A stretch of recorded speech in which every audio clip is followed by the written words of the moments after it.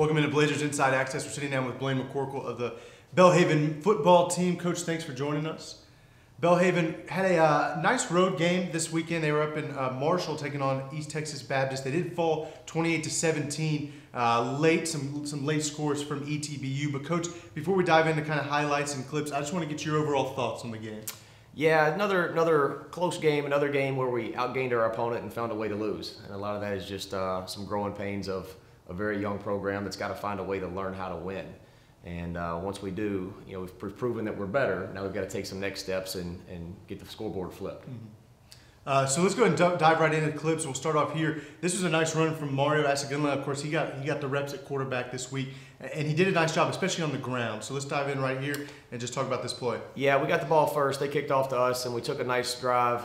Went about 12 plays and 60-some yards, and this is a 3rd and 2, and Mario kept the ball, and you see they blitz from both sides here. Mario's able to avoid the blitz and get about a 37-yard run to put us in score position here on the first drive of the game. And he did a great job all night. Really proud of how hard he played. Just got an opportunity to play quarterback full-time for the first time, and he really took advantage of it.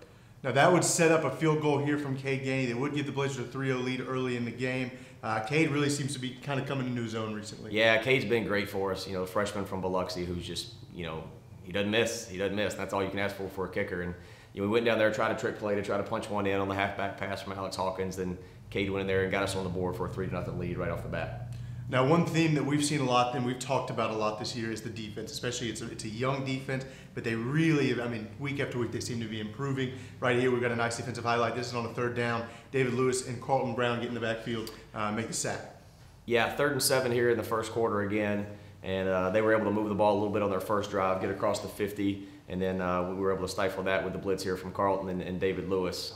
Carlton has just been awesome, just a freshman out of the Memphis area, and David Lewis is a senior from New Orleans who's been here a long time. To see a freshman and a senior making a play together is kind of exciting to see them coming together there. But big 3rd down stop for us to force the punt and give us the ball back early in the game. But defense, as you mentioned, other than a couple big plays here and there throughout the year, has really, really played well with a lot of energy and emotion, as you can see there on that clip. Jump a little bit ahead here. This is in the second quarter. Brad Foley had a big game. He's really, just week after week, he's gotten better. We talked about how good an open field runner he is, and this is a nice 18-yard run here in the second quarter. Yeah, I think we had 2nd and 11 here. Had a bad play on 1st down and handed a zone read off to Brad, and he was able to make a couple people miss in the open field and get it across the 50 to really keep that drive alive, and ended up being a good drive for us, as we'll see here in a second. Yeah, so this is in ETBU territory right here, 3rd and 1, and just go ahead and walk us through this play. Yeah, I love this play. Went to a heavy set, 3rd and 1, put a couple big guys in there to block for him, ran the counter, and he got 5 out of it. What I love about this clip here is Karan Prue there playing fullback. He's a guy that's a all-conference shot putter for us. Never really played a lot of football, decided to give it a shot, and when Blazers can help other Blazers out in other sports across the way, that's a great deal for all of us, and it's a win for everybody. So love the 2-sport guys, and when they can help us be successful, that's a lot to celebrate for our university. So really proud of Karan and what he's brought to our team. Now, we talked about Mario doing it with his legs earlier. This is doing it with his arm. 4th and 4 here, pass to LaMarcus Carradine. Nice play right here, showing he can do it on the ground and through the air. Yeah, just on the fringe of field goal range here. I feel like Cade could have made this, but we were down a score or 2 here and wanted to try to punch it in and get back at the balance back right. And Mario found LaMarcus there, puts us down inside the 10 to set up the play, the touchdown play on the very next one here. Yeah, and this play capping off a 12-play, 67-yard drive. Mario hits LaMarcus for a touchdown. Makes it a 14-10 game and really gives y'all some momentum in the second quarter. Yeah, Mario there avoids the rush. He's about 6'5". He's the tallest guy on the field, so he can see, and he's got good vision, and gets out of the pocket, finds LaMarcus there in the end zone. 2 weeks in a row that Mario's found LaMarcus in the end zone, so those two got a nice combination going right now, and hopefully they can keep building on it. Now another big 3rd down play defensively.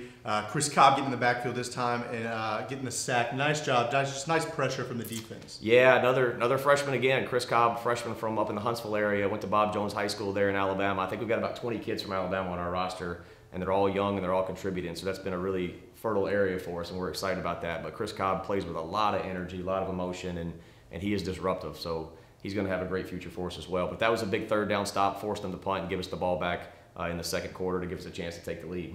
Now, Brad had over 150 yards rushing in the day. His biggest chunk came right here, 50-yard plus run to score. We give the Blazers the lead, getting ready to go into halftime, and Brad, once again, open field works his magic. Yeah, he did. I think he was pretty much untouched here. It was a really well blocked play up front. It's a play that we've schemed up for a while. It's a play that I've run for a lot of years. Shout out to the University of Delaware. Bill Poland's a good coaching friend of mine, and he showed me this play several years ago, and it's had a lot of success over the years. And Brad was able to take it for 57 yards untouched, and big day for Brad. He's really coming to his own here mid-season, so really excited about what he's doing. Now, a name that we've heard a lot on defense this year has been Faison Locke. He's forced a number of fumbles.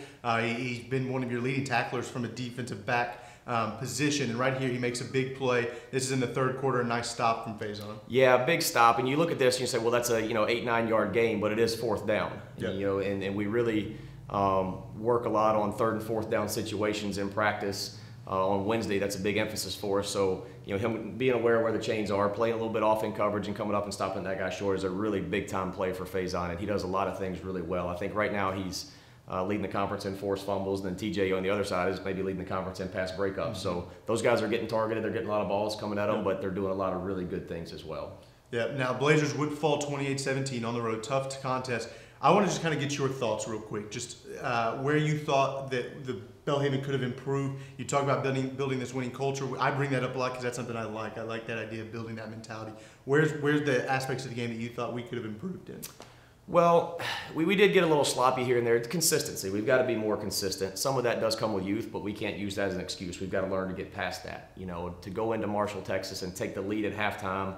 And to come away 28-17, that's a team that the previous 4 years have averaged 57 points against Belhaven. Mm-hmm. So that is, again, definitely a marked improvement, but we're not satisfied with that. We've got to be more consistent.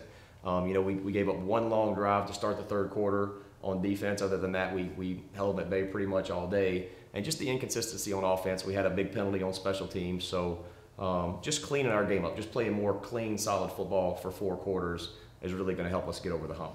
Yeah, and then we've talked a lot about defense, and I keep bringing it up just because I'm impressed week after week. It seems like they find new ways to get big stops. This week, gave up just 21.7 of their points came on a forced fumble in the end zone on the offensive side of the ball. But, the defense is not allowed more than 28 points a season. Their total seems to consistently go down. What does that mean? Is that a mentality thing, or are they just, is that just a hunger to be better week after week? Well, it starts with our defensive staff. Steve Carson and those guys on defense, they do a great job every week just scouting guys out and putting guys in position to make plays and finding good matchups. The last couple of weeks, I think on third and fourth down especially, I think they were 3 of 13 on third down, which is great. They did a good job finding matchups up front to get some guys free, to get in the backfield. So a lot of credit goes to our staff, and then our defense plays with a great energy. If anybody comes to watch us practice, you can hear our defense all over campus during practice. Yep. And they are locked in, and they're loud, and they're vocal, and I think they're a group that's just going to continue to grow and get better as we go. Now let's jump ahead. We're this Saturday hosting Southwestern. They're coming off of a bit of a surprise loss at home against Sul Ross, so they're definitely going to be looking to kind of get back on the right track. What's kind of your message to the guys this week as you look for a big home win? Well, when you play Southwestern, you've got to play disciplined football. There's no question about that. They run the triple option. They do it really, really well. I think they've had a few injuries here the last couple of weeks that hampered them, but they are a good football team. You got to make no mistake about that. Joe Austin does a great job over there. I think he is a tough, old school football coach, and I like the way they play. I like their style. So we've got our work cut out for us, and we've got to be disciplined, and we've got to be physical, and we've got to be ready to play Saturday. And I expect a 4-quarter fist fight against these guys. Yep.